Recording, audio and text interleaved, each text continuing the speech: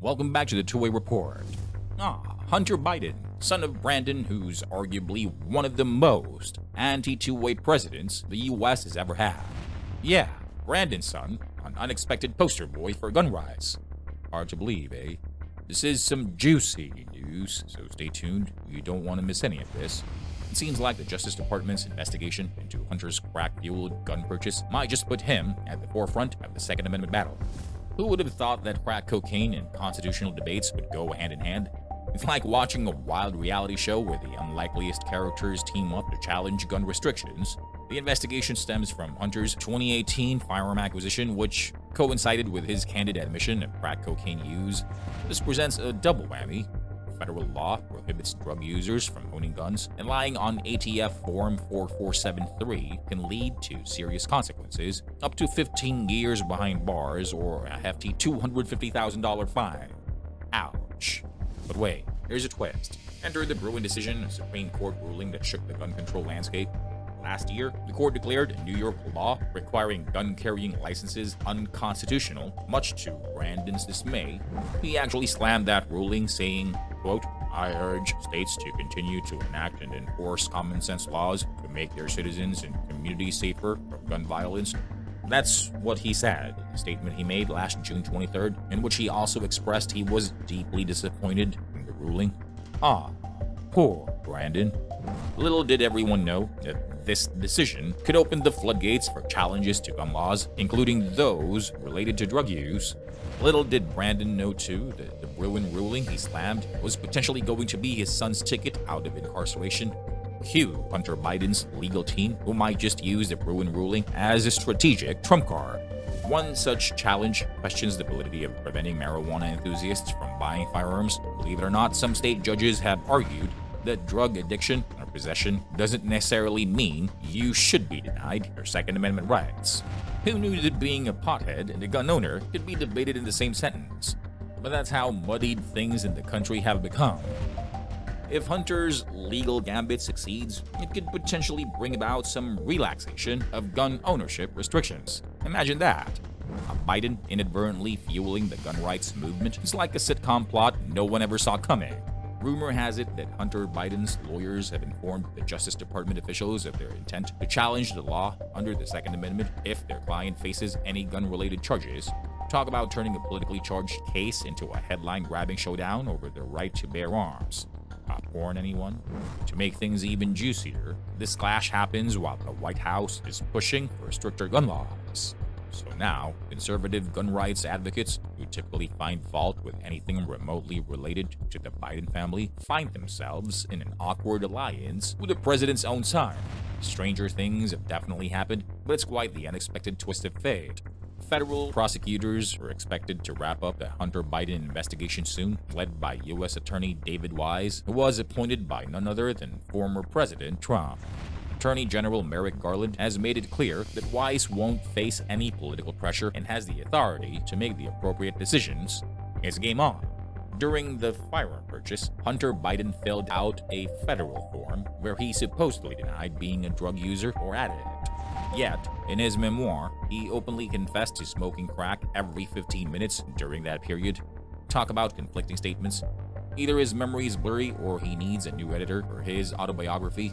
Hunter Biden's lawyer and the White House spokesperson have taken the safe route by declining to comment, citing the ongoing investigation and Hunter Biden's status as a private citizen. Fair enough. No need to risk adding fuel to the already blazing fire. The Gun Control Act of 1968 is pretty clear. Drug users can't have guns. The ATF firmly believes this applies to those who have used illegal drugs within the previous 12 months of firearm purchase. They take it seriously, with penalties that could land you in the slammer for 15 years. Yikes. But here's the catch. This provision, once unquestionably restricting gun ownership, now faces challenges thanks to the Bruen decision, which rocked the foundations of gun control. Contemporary firearm regulations are being tested against the standards of the Founding Fathers. It's like the Second Amendment is getting a makeover, and not everyone is thrilled about it. Again, Brandon is definitely not a fan, as he did express his deep disappointment with the ruling last year. Despite the Bruen decision, most courts have upheld the ban on drug users having guns, with a few exceptions. It's a legal tug-of-war. Jeff Welty, a professional specializing in gun cases, says there's no consensus, and anyone charged with violating the statute would seriously consider invoking the Second Amendment as their defense. It's like a legal version of rock, paper, scissors. Speaking of exceptions, some judges have thrown their gavels into the ring. A federal district judge in Utah declared the ban on drug users owning guns unconstitutional due to its vagueness. They argued that terms like user needed proper definition and the timing of drug use had to be considered. It's like the law forgot to include a glossary. In Oklahoma, Judge Patrick Wyrick used the Bruin decision to argue against using the statute to prosecute a defendant found with both a gun and marijuana in his car. According to Wyrick, prohibiting marijuana users from having firearms contradicts America's historical tradition of gun regulation. Sorry, Reefer Madness fans, but it looks like Judge Wyrick isn't buying it. But wait, there's more. In Texas, Judge Kathleen Cardone ruled against the ban's constitutionality in a case involving charges against a woman found with marijuana and a psychedelic substance in her home. Judge Cardone believes the ban clashes with the Second Amendment and the early history of gun regulation. The Justice Department has appealed both the Oklahoma and Texas cases, so the drama continues. Of course, not all judges are singing the same tune.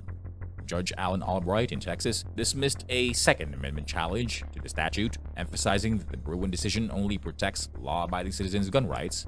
In other words, not everyone gets a golden ticket to the gun ownership chocolate factory. Mississippi's Judge Louis Garola Jr. joined the chorus of upholding the statute, arguing that disarming individuals considered a risk to society, such as felons or alcoholics, aligns with the American legal tradition. The defendant in that case has appealed the decision, so the melody keeps playing. Meanwhile, close to Hunter Biden's neck of the woods in Pennsylvania, defendant Eric Harris was charged under the statute and for lying on the federal form during his gun purchase, another offense that carries a max sentence of 5 years in prison. Although Harris pleaded guilty, he reserved the right to challenge the charge's constitutionality. That appeal is now in the hands of the Third Circuit Court of Appeals, which oversees Delaware as well. Cue suspenseful music. The Third Circuit Court of Appeals seems to be playing a waiting game. They're waiting for another major Second Amendment case, Range v. Attorney General, to be resolved before tackling Harris's appeal. This lawsuit specifically challenges the bans on felons possessing firearms. It's like the court has set up a double feature of gun-related constitutional drama. So, where do Second Amendment advocates stand on drug users' gun rights? Well, they can't seem to agree.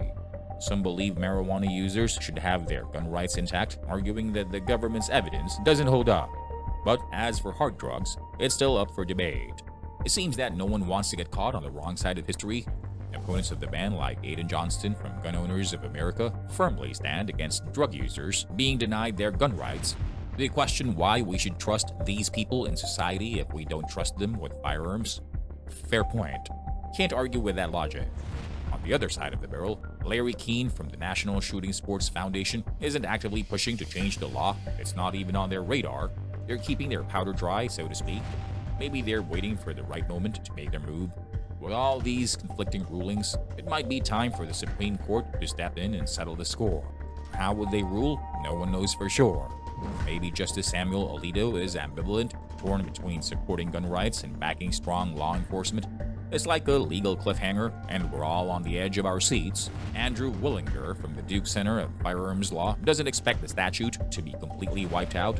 He predicts it will hang on in some form or another. It's like a stubborn stain that wouldn't come out, no matter how many times you wash it. So the battle rages on, with Hunter Biden caught in the crossfire. Who knew he would become the poster child for the Second Amendment? It's like the universe has a twisted sense of humor. As the investigation nears its conclusion, the tension rises. Will Hunter Biden's legal tactics succeed, leading to a loosening of gun restrictions? Only time will tell. Stay tuned for the next episode of Hunter Biden vs. Let's Go Brandon.